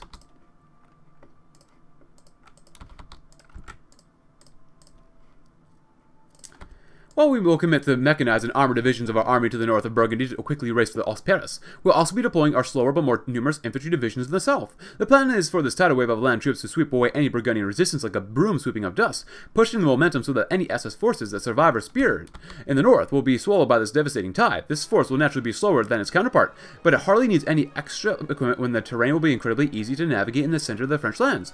France has seen the devastation that mass infantry and artillery could cause decades ago, and we aim to replicate the feat against these traitors again. From the south, the Reich's finest will sweep the SS dogs away like so many flies. And like so many times. Not bad, not bad. A couple more days for that one, so they're going to get slightly more armor for these guys, which won't matter too much, but actually, that's pretty good. 50% more armor, 20% more breakthrough is actually pretty darn strong, so actually, I really like that one.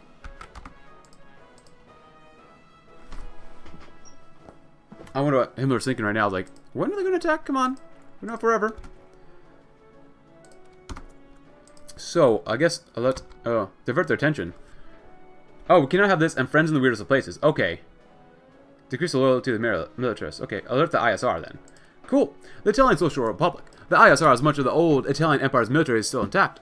If battered by our invasion, they boarded the Burgundians via the Alps, and for any other military we would hesitate to even attempt such an assault. The Italians, however, more so than any other European nation, has experience in mountainous warfare dating back to their unification. Farinacci is our willing puppet, and we have no doubt he will jump at the chance to please us. Oh, I hope we do well here. Britannian Marines in Normandy. Immediately deploy a corps of our best Marines in Reichskommissariat Britannien to prepare for a major naval invasion. That sounds actually really good to do. So we're going to give people guns as much as possible, including Auvergne. Auvergne. I guess that's how you pronounce it. I have no idea. Alert Reichskommissariat Britannien. Reichskommissariat Britannien, a site of two triumphs and incredibly important strategic location for our operations going forward. While most of the generals recognize it as an important staging ground for an eventual invasion of North America, some have astutely pointed out that we could also make it useful for our assault on the Odenstadt. Indeed, the shore crossing across the channel means we could quickly have Marines on the beaches of Normandy and Calais, and swarming down in the regional capital while Burgundy's forces are concentrated on the land borders. Goering will have a word with London about preparing adequate transports for such an operation. Nice, good. Look at all the ships we're making. Nice. This is all for America, man. All for America and Japan.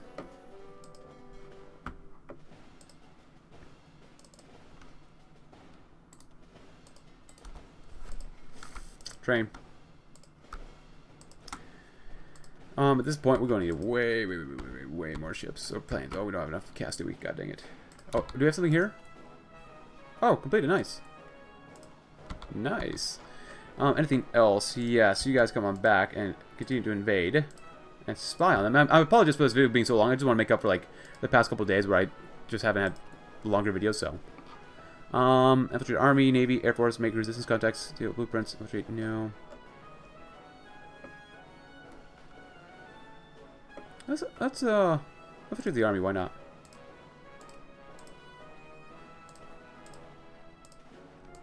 Good luck. You're gonna need it. We might never see you again, but good luck. Sieg Heil. And boom, Marinos. Followed up with Marines in Normandy. We have formulated an acceptable plan of amphibious attack that utilizes our bases on Reichskommissariat Britannien as launch pads. On the orders of General Feldmarschall Schorner himself, a dedicated corps of soldiers with extra training and landing operations has been established and deployed to the Isles. This Sea Corps, as has been dubbed by the General Staff, would normally not be terribly effective given its relatively small size. However, this unit is not intended to carry out the war single-handedly. The main mission that will be presented to these brave warriors is this: establish a foothold in the Normandy and Calais regions before advancing into two columns. One to secure the coastal ports, and the other to advance inland. Eventually, these columns will make contact with the rest of our forces, and we will have a massive pocket of the Burgundian forces ready to be liquidated. Hopefully, deploy a corps of our best Marines. Best Marines, hopefully. Not bad. It gets more manpower for them, more war support, more stability, because we got to make sure everyone's ready to go. All on the same page. I'm glad that the war ticker... No, the wartime is not affecting us right now, which is so nice. The last piece of the Burgundians would expect us to come to would be the Alps. Throughout history, the crossing of mountains in warfare has been considered to carry far more risk than reward. While this is a fair statement, it neglects to account for the determination of the German spirit. It would shame all of Germany to be forced to say it could not complete a task that a general of a far lesser race was able to accomplish centuries ago. The Gebirgsjäger and Alpini divisions stand ready and, quite frankly, eager to attempt this colossal challenge. Entire divisions will be passing through and over multiple mountains on a timetable of only a few days. No simple thing, but if it can be done, we shall do it. Sieg Heil. Oh, wow, look at all that stuff we got done. Oh, even for the United States we got done at the same time. That's kind of weird, but okay. Alert the Dutch Reichsgau. Nice.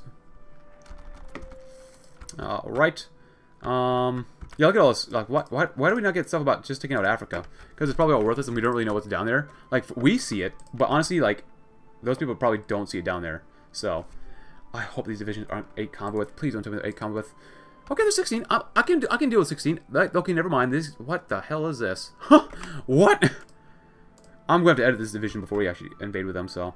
it's fine. And we'll invade probably next episode too. Invader, yes, please. Amphibious naval, that extra supply, I guess, is pretty nice to have. I'll be honest, that's pretty good to have. Although the Dutch Reichsgau. The integrated Reichsgau that were once under the administration of Reichskommissar Nederland, and the Dutch nation before that will have to be quietly alerted to the coming invasion that they will soon be a key part of for the plan to work. They will be responsible for helping to facilitate the transportation of thousands of men, tanks, and other vehicles. They must be prepared to receive the Heer as if it was a long-expected guest. Roads must be repaired, civilians in border regions must be evacuated quickly, and supply depots must be established. We showed a great kindness to our Dutch kin by directly allowing them to enter into the Reichs proper, and it's only time that they repay the favor. Absolutely. What the heck type of divisions are these? Now this is much better. This is what we've already established here. I'm going to go ahead and grab, I kind of like your hospitals. Logistics might be really good though. They take like literally no supply. This would be really good though. Fuel usage goes down, but I'm not worried about that at all. Just supply usage. I don't want them to starve anywhere. They shouldn't starve anywhere. So yeah, get them signal companies. I want them to be just awesome. Can we actually get 40 combo with Marines? I would love to have 40 combo with Marines.